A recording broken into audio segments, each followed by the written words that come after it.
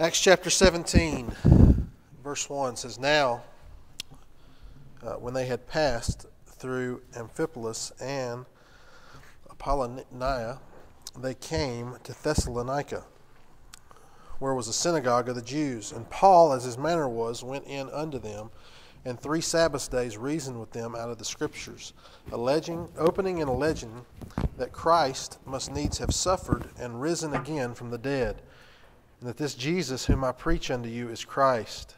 And some of them believed and consorted with Paul and Silas, and of the devout Greeks a great multitude, and of the chief women not a few. But the Jews, which believed not, moved with envy, took unto them certain lewd fellows of the baser sort, and gathered a company, and set all the city in an uproar, and assaulted the house of Jason, and sought to bring them out to the people. When they found them not, they drew Jason and certain brethren unto the rulers of the city, crying, These have turned the world upside down. These that have turned the world upside down are come hither also, whom Jason hath received, and these all do contrary to the decrees of Caesar, saying that there is another king, one Jesus. And they troubled the people and the rulers of the city when they heard these things. When they had taken security of Jason and of the other, they let them go.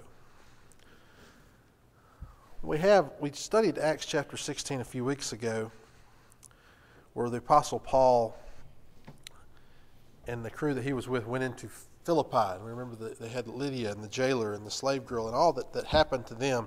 And now they've taken their route into Thessalonica. And I want to look at this morning. And I do ask that you pray for me. Brother Sam said I was up late last night, so he told me at lunch of a preacher who dreamed he was preaching, and he woke up and he was.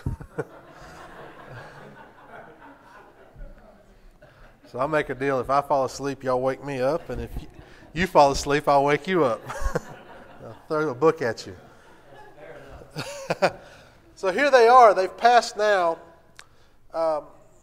They're going west. They've gone to Philippi, then they pass through 2 smaller cities, then they come into Thessalonica, which was at this time a free Roman city. It was a Roman city, but there wasn't a guard on every street. People were pretty free to do what they wanted to, much like America today. I mean, there was more freedom here than you might find in other cities that were under Roman occupation. It met at 2 major roadways or thoroughfares that met at Thessalonica, so it was a wealthy city.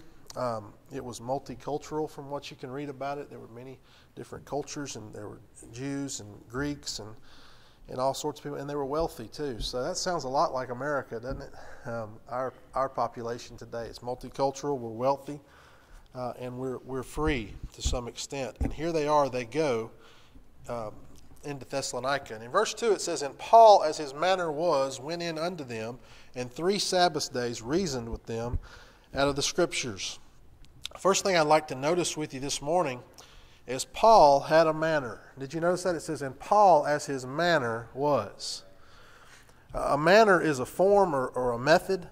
It's a way of executing something. So it would be, I believe, safe to say that Paul was methodical in the things he did, right? He had a system or a way that he went about doing things.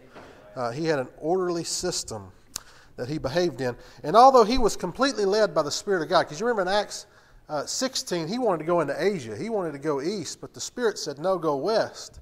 And he followed the Spirit, but yet he still had a method or a system to his madness, right? So what I want to say this morning is it's not okay to have a system in the way you do things.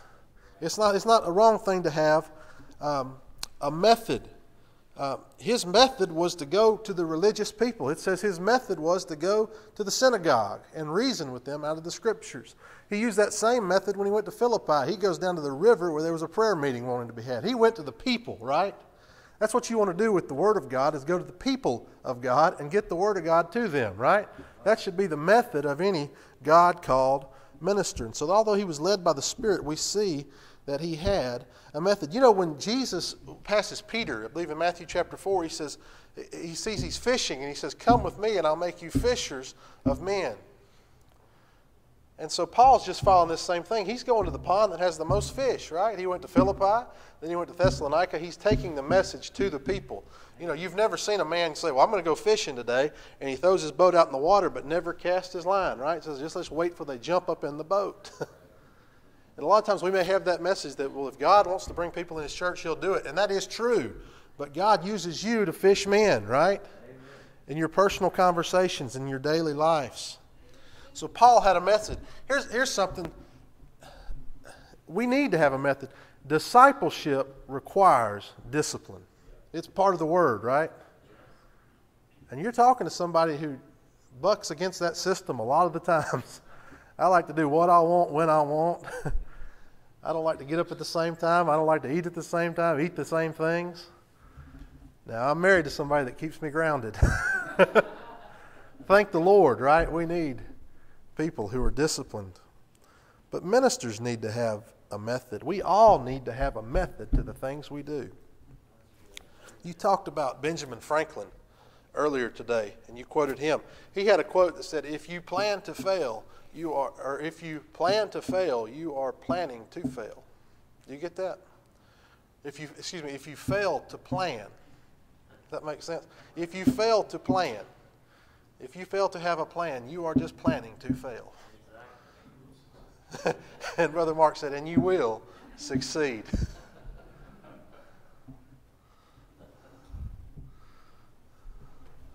Somebody said, I'd rather aim at the stars and miss than aim at nothing and make it, right?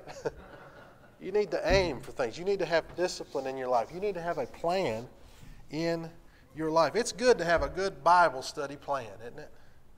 If you just wake up in the morning and say, well, I'll read when I'm going to read, if you don't have a time to read your Bible. And I'm not saying this has to be rigid, and I am not one. Now, there are dictators in the church. Maybe not in our church, I don't think. But in churches, there are dictators that this is the way it has to be done. Everybody's different, right? Everybody can have their different method, but we need to have a method. So I'm not going to say you have to get up at 4 o'clock in the morning and read your Bible for 3 or 4 hours. Maybe you want to read at night. Maybe you want to read in the morning. Maybe you want to read at lunch. As long as you're reading, that's what Brother Mark just said. We might just get Brother Mark up here too. We have a lot of fun at Bible study. We just talk, don't we? So it's okay to have some interaction. I love that. But you need to have a method, a time that you do it, right? A time that you... Because if you don't schedule in your day some time with God, you'll find something else to take that time, right? If you have a meeting at work, I've got 2 meetings tomorrow. I know when they're going to be. You know why? I scheduled them. I got one at 3 o'clock and I got one at 10 o'clock tomorrow. Only 2 meetings. That's pretty good for a Monday, isn't it? And all the corporate people said amen. But you know how I know that? I scheduled it. So I don't know. I'll probably read my Bible when I get to work. That's usually just for me. That works. And then I'll read it some at lunch. That's when I get a lot of my Bible reading done, unless somebody offers to take me somewhere to lunch, and then I read it later. But you see what I'm saying? You have a method to when you're going to do it. If you don't schedule time with God, then the devil will see fit that somebody else schedules something for you. So make some space for God. And you don't just open your Bible and, it's good to have a Bible reading plan, whether that's you're going to read the Bible through in a year. That's a good goal if you can do it. But at least you're reading something, right? Don't just flip the Bible open and sporadically read. I don't think that's the best way to do it. Have a method to it. If you're just going to take a book and read it, and read a chapter a day through a book until you get done, do that. And we need to have a method when we're reading it. And I wrote down 4 things that your method should include. I'll tell you this. It should include prayer and reading. If you're going to study your Bible, you need to read it, right? And then study. You need to look, not just to read it, but to read it and meditate on it and say, what does this word mean? And maybe look up that word in a dictionary or in a concordance, right? And see what that word looks at. But most of all, you need to rely on the Holy Spirit to open up those words to you. This is a book that we can read and talk to the author at the same time. Amen. Right? That's a great blessing. But we need to do it. If we don't have a method to read it, this is the food for God's people, and if you're not eating it, you're going to be spiritually sick, right? You're going to be spiritually sick unless you're consuming the food that God has placed I think it's good for preachers to have a method to their sermons, right? If you just get up here, if I just got up here today, I studied Acts 17 this week to a certain extent. I'm not saying how many hours, I didn't put in hours and hours over it, but, you don't want to just open the Bible. I've heard some say that we just need I heard a preacher one time say, we just need a pulpit Bible. You can't even take your own Bible up there and just open it and you start preaching. No notes, no study. I'm going to tell you, that's done a lot of harm to God's churches when people don't study the Word of God, when ministers don't study the Word of God. That'd be like saying, I want to go to O'Charlie's, but I don't care how they cook it, right? I don't want somebody that's trained how to cook it. Just get back there and cook the chicken. You wouldn't want that chicken, would you? You want somebody that's trained and that is studying the Word of God. And some kind of, maybe an outline, and that doesn't have to be something written down. Sometimes people say, well, can preachers use notes or can preachers not use notes? One thing I've learned is all preachers use notes. Some of them may be mental notes. Some of them may be notes in their Bible. I personally I write down definitions and things on an iPad. I was worried about that because some people are against using notes in the pulpit. I called Brother Harold Hunt and asked him one day, Brother Harold's full of wisdom. And I said, what do you think about using notes, Brother Harold? And he doesn't even really know me that well, but we've had some great conversations on the phone. I said, what do you think about using notes? And he said, Brother Josh, a small pencil will go a lot further than a large brain.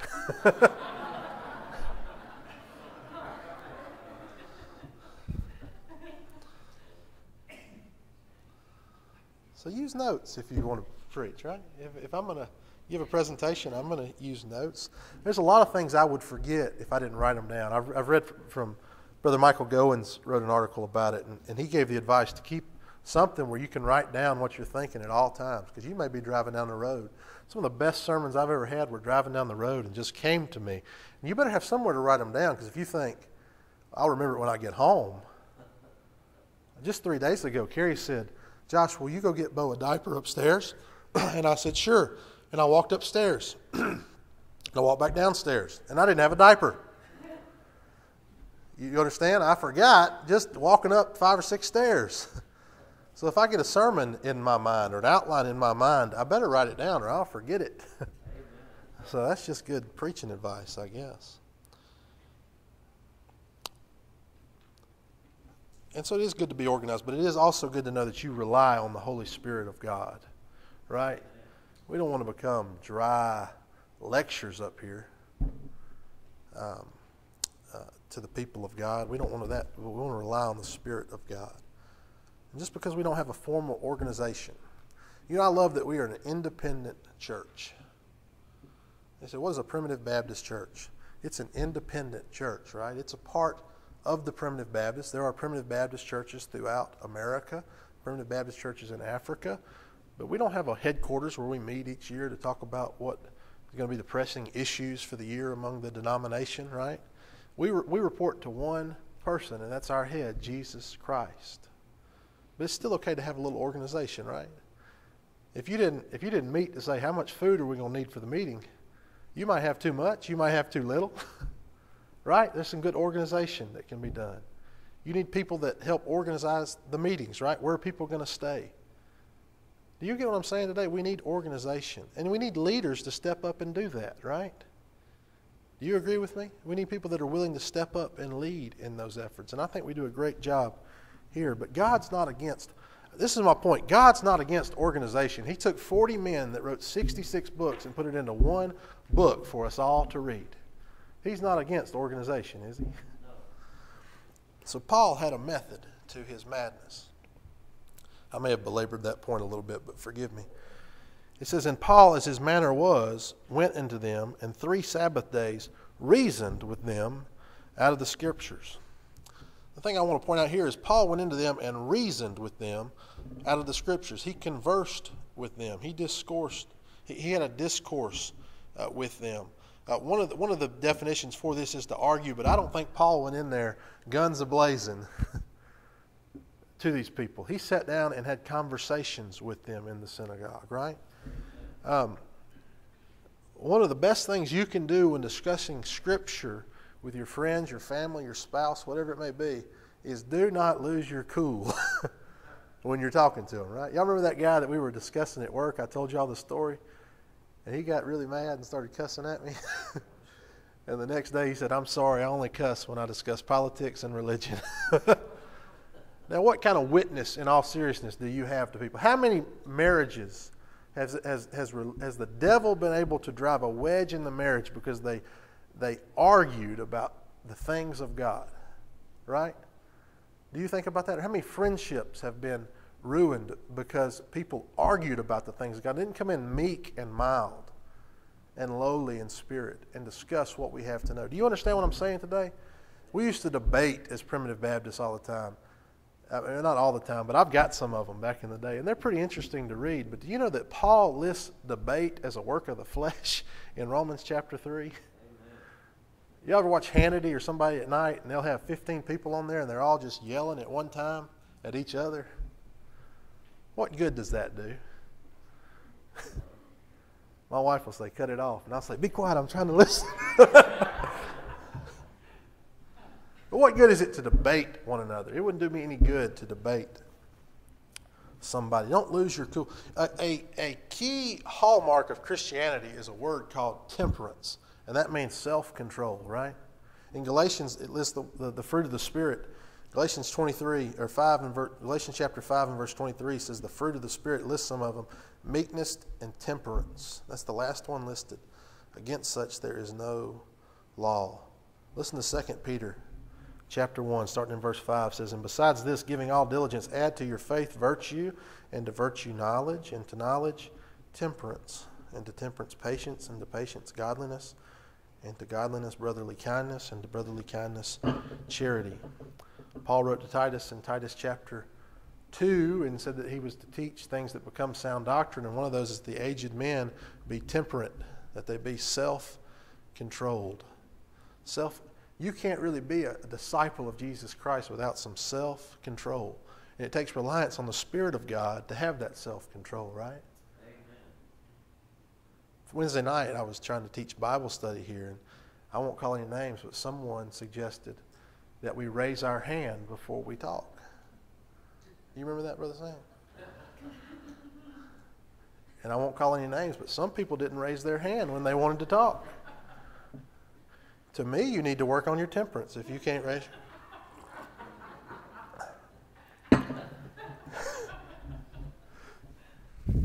It wasn't just Brother Sam. We all need to work on our temperance, right?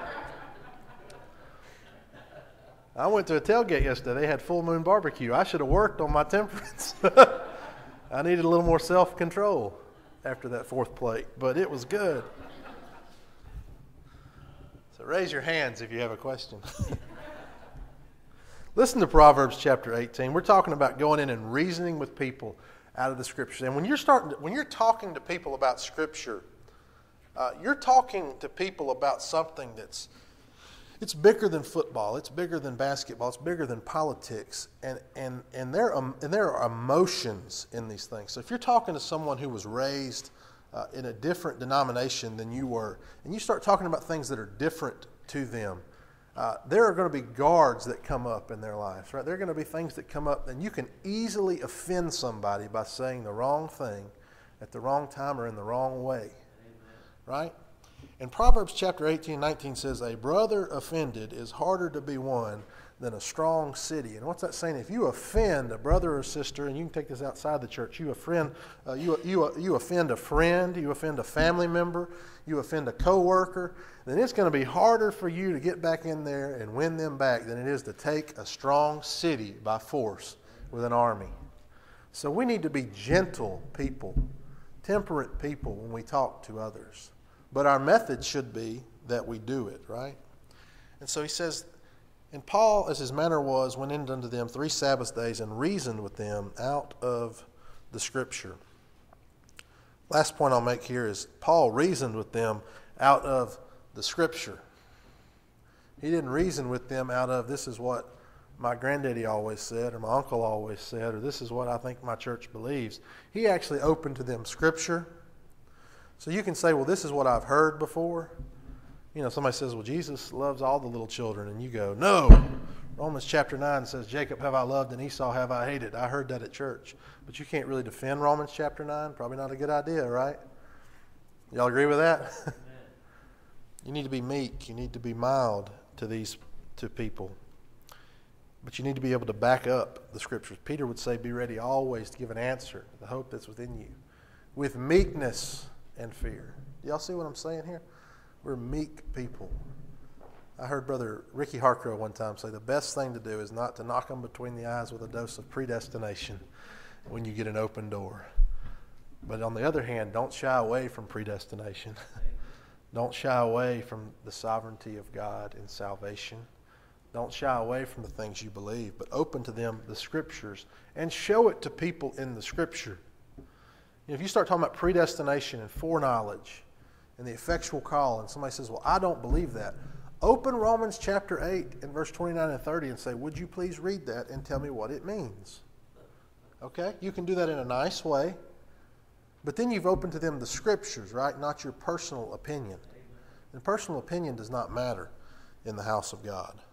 So he opened to them the Scriptures. The Scriptures are our means of true conversion to anyone. You know, I could go in and reason with my friends and say, we have family integrated worship, and we sing beautiful hymns, and we have great food, and all that is true. And all that is good to tell people about your church. But if you're selling an experience, which is what most churches in 2017 are selling, if you watch their ads on Facebook or if you see what their literature says, is this an experience and what's in it for you and what you and your family can experience or what your children can experience with their youth group. And if we get into that as Primitive Baptists and say this is what you'll experience, a simple worship service, and all that's fine and good to talk about. But if you don't get down to the meat of what we believe in the Scriptures, you're not going to keep them because they'll just go find a different experience a few years later. You understand that? The meat, what keeps the fish on the hook is the Scripture, right? Not some tacky bait of experience. And maybe that's mean, but the church isn't about your experience.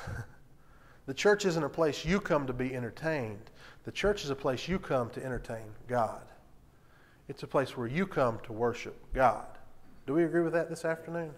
That's what the church is for. To Him be glory in the church, not to man.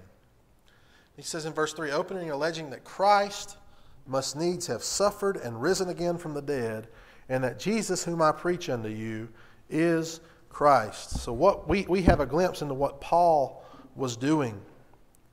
What did he teach them from the Scriptures? It says he opened to them the Scriptures. What did he teach? He taught the need for Christ. Right? He didn't go in there and teach a self-help lesson on how to love your neighbor or how to love your spouse. He showed the need for Christ. And that is the building block that people need, is their need for Christ, right? Nobody's going to care how to love their wife or care how to love their spouse or care what you do with your money until they see their need for Christ. And so Paul shows them here their need for Christ. And may I say this, we can't show someone, we can show them out of the Scripture their need for Christ, but until they've been touched by the Spirit, you understand what I'm saying? Until they've been touched by the Spirit, they don't even know they have a need for Christ. Do you agree with that? But he shows them their need for Christ. This is opening a legend that Christ must needs have suffered. He was talking about sin and what sin demanded, and that was the cross. And that's not a popular message in 2017, but it still is relevant today as it's ever been, that sin demanded the cross and that Jesus came to pay the sin that was demanded. Do you get that? That's the message of the church. That's the message that will change the world. Why did he need to suffer? That he must needs suffer. And then he says, and risen again from the dead. Why did Paul want to show that he must be risen again from the dead? To show that he was a success. Because if he didn't rise from the dead, the need that we had to pay for sin would not have been met. Amen? So he says here that he opens and alleges unto them that Christ must needs have suffered and risen again from the dead. And then he preaches to them that Jesus whom I preach unto you is the Christ. Well, look at this. This is our job as children of God, me as a minister of God, and all of us. Our job really is just to open and allege or to lay out what we believe to people, right? The Apostle Paul told Timothy to do the work of an evangelist, to make full proof of his ministry. And even if you're not an evangelist, which is one of the gifts that is listed in Ephesians chapter 4 to the church, we should be doing the work of an evangelist, mainly to ministers. Ministers should be doing the work of an evangelist, right? It should be our method to go find people where they are. And for all its faults, we talk about the internet, for all its faults, it has opened up a door where we can reach people with the gospel, right? And so I hope the church isn't the last place to figure out that there's people on the internet that need the gospel. There's people in Birmingham that need the gospel. When the people were scattered in, is it Acts chapter 8? When the men and women were scattered. This is men and women that were scattered. And it says, and they went everywhere preaching the gospel of God. So even if you're not called by God to preach the gospel in His church, there is a call on your life to preach the gospel to your friends, your neighbors, and your relatives. And to open and allege. That is our job, to open and allege. And even though it is our job to open and allege the Scriptures to our friends and family, we are once again so dependent on the Holy Spirit of God. So dependent. When Paul went to the prayer meeting in Acts chapter 16, he has success with Lydia when he opens and alleges the Scriptures to her. But it says because that's God had opened her heart. Do you remember that? At the very end of Luke, the Gospel of Luke, the disciples are talking to Jesus Christ, and the Bible says that Jesus Himself opened their understanding. And that's what we should be praying for, right? That God would open hearts and open understanding to this message of grace that we have to open and allege to others. And what happens when He does this? In verse 4 it says, and some of them believed and consorted with Paul and Silas. And of the devout Greeks, a great multitude. So these are the God-fearing or worshiping Greeks. There was a great multitude of people who consorted with Paul and Silas. And of the chief women, or the influential women, there was not a few. So we see that he's doing the work of an evangelist and he's having success.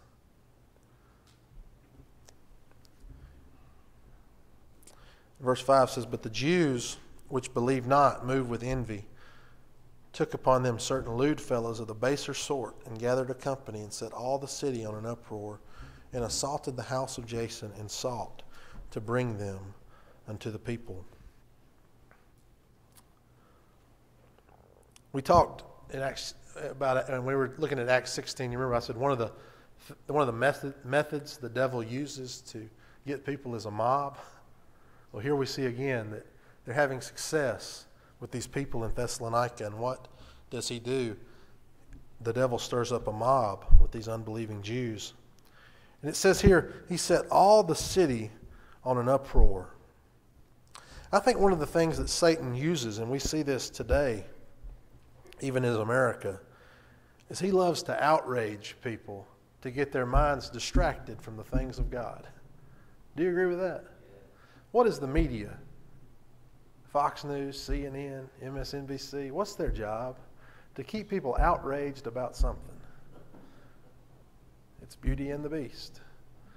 We'll get people outraged about what happens in Beauty and the Beast, what Target doesn't do, whether or not someone kneels for the national anthem or not.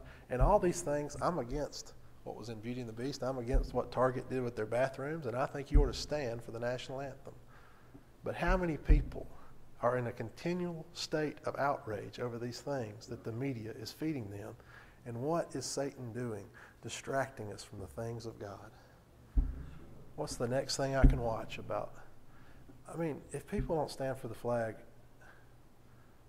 most of these people probably couldn't sing the national anthem. Why do we care whether or not they'll stand for it? I do wish somebody'd fire them one day. I mean, that would be nice. But don't get distracted by these things. It's Satan's. It's the flashing light over here. Look over here so I can get you off of the Word of God over here. And it's all of Satan. And he's been doing it since the beginning of the world. And he says they were moved. They were whole in an uproar. Last thing about verse 5 is unbelievers and believers are always going to be at odds with one another, right? Because the thing that a believer bases his life on is the thing that an unbeliever hates, right? A believer and an unbeliever, this is what Paul said in 2 Corinthians chapter 6 and verse 14. It says, "Be ye not unequally yoked together with unbelievers, for what fellowship hath righteousness with unrighteousness?" So we should not be surprised today in America when the unbelievers don't like the believers, right? Because it's been like that since the beginning of time. And that's good dating advice. If any of you are thinking about dating, find you a believer if you're a believer and save yourself a lot of heartache. If you're looking for a spouse, don't find a fixer-upper. Find somebody that's got it together, right? You're not Chip and Joanne Gaines. You're looking for a spouse for the rest of your life, right? Find you somebody that's got it together. Somebody that can keep a job. That was good advice, but I just thought of that. Verse 6 says, "When they found them not, they drew Jason and certain brethren unto the rulers of the city, crying, These that have turned the world upside down are come here also." You know, we have lived in a time of great, Brother Derek was talking about liberty today. In America, we have lived in an unprecedented time of great religious liberty that the rest of the world has not known, nor may know after America's gone. And if Jesus prevents his coming back too much longer, you know, America won't be here one day. All the nations have risen, and we might be here, but we may not be the superpower forever, right? And we may not have a religious liberty like we have today, and we still have religious liberty, believe it or not, today. We see a cloud approaching of people who would like to take that away from us, but that has not been the case in most of human history. It has not been the norm. Paul told Titus that if you live a godly life, expect to be persecuted. Jesus told his disciples in John chapter 16 and verse 33, "These things I've spoken unto you, that you might have peace, because in this world ye shall have tribulation." Brother Sam said one time that sometimes he feels like he got a free pass because he never served in the military, and I feel that way too. And sometimes in the ministry of God, I feel like I'm getting a free pass because I don't have to worry about somebody taking me away from my family or burning me at the stake. I feel like I'm getting a free pass. We should make the most of what we have, right? So many people, so many ministers, so many churches have done more with less than what we do today. We need to do more with the advantages that we have and the freedoms that we have. And they pull away Jason. And listen to what it says about the Apostle Paul and his bunch. He says, "These that have turned the world upside down are come hither also." What a testimony to the life of the Apostle Paul and his disciples, right? I mentioned at my ordination that when Peter was preaching about Jesus, he said, "Who went about doing good," and that'd be a great carving on your tombstone, right? That'd be another good one right on the backside that says, "He turned the world upside down." Not just turn your plate upside down, Brother Sam, but he turned the world upside down. He turned the world upside down. That encourages me to read things like that these apostles went into these cities that were given to idolatry and turned the world up. That gives you hope for Birmingham, Alabama, does it not? And notice what they turned the world upside down with was the gospel, right? Amen. The gospel. They didn't turn it around with their programs. They didn't turn it around with the good works that they were even doing in the community. They turned it around by alleging that Jesus Christ should have died and raised again from the dead, the gospel. That's the only thing that's going to turn the world upside down. Do you agree with that today? That's the thing. That's the method of turning the world upside down. And I do not believe that in Birmingham, Alabama, we're going to come to this great big revival where the whole town, the whole city will turn to God. But I do believe there are individual people in Birmingham, Alabama, that you can turn their world upside down with the gospel of Jesus Christ. If you turn one person's world upside down, you're doing a lot, right? So don't be afraid. Rock their world. I'll tell you, nothing will change your world or turn your individual world upside down like the gospel of the finished work of Jesus Christ. It's freedom. Jesus said, "You shall know the truth, and the truth shall set you free." Nothing other than the truth will set you free. You may have certain degrees of freedom in what you believe, but until you know that Jesus Christ paid the debt at Calvary and that it was paid for you in full and that the Holy Spirit came into you, not because of your acceptance, your baptism, your conversion, whatever it is, that He came into you because you were a son. Galatians chapter 4 and verse 6 says, "And because ye are sons, God has sent forth the Spirit of His Son into your heart, crying, Abba, Father."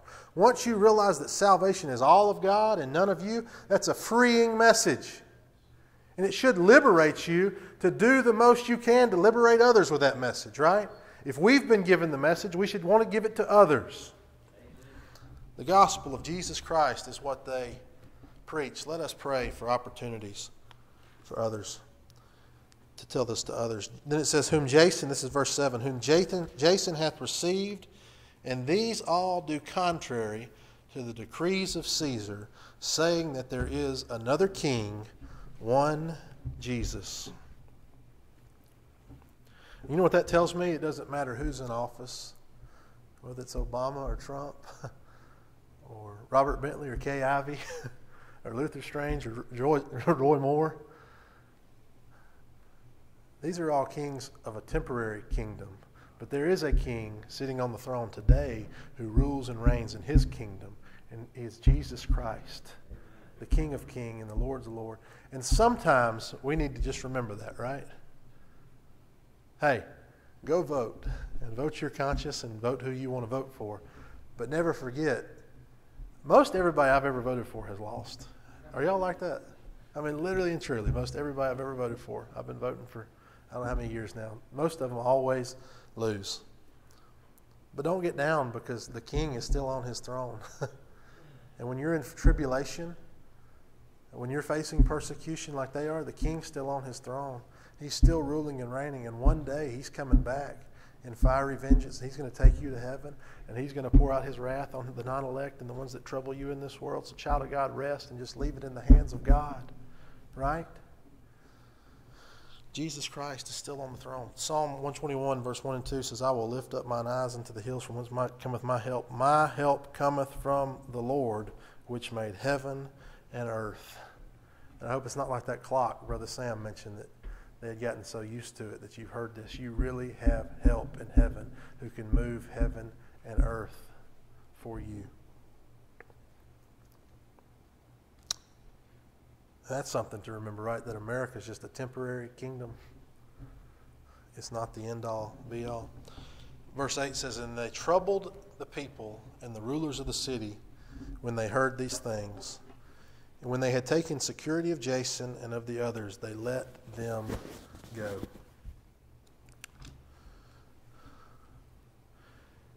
Many of us today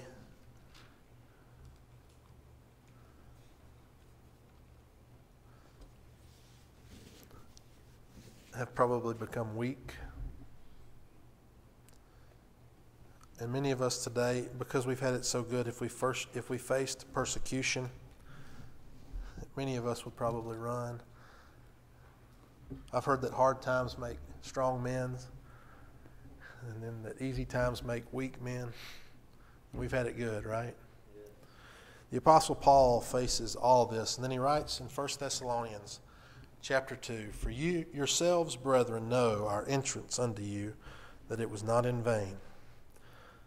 But even after that we had suffered before and were shamefully entreated, as you know, at Philippi, we were bold in our God to speak unto you the gospel of God with much contention. No matter what persecutions you face, and really, what's the worst that's going to happen to us in America? People don't like us. People don't like what we say. People don't want to hear what we have to preach. No matter what you face, be bold about it. Because people aren't going to listen to you if you're not bold about what you believe. It's like Brother Hugh said. He asked the waiter. You remember that, Brother Hugh Sanders? How's the soup? Oh, it's awesome. Have you ever had it? No. Would you want to buy soup from that guy? But if you're bold as a lion, I'm telling you that doors will open, and we will find people who want to know the grace of God. Do you believe that today? I do. There is hope for the church of Jesus Christ in the middle of a wicked and perverse nation. But the only way to reach them is through the boldness of the gospel of Jesus Christ. Thank you for your kind attention. Amen.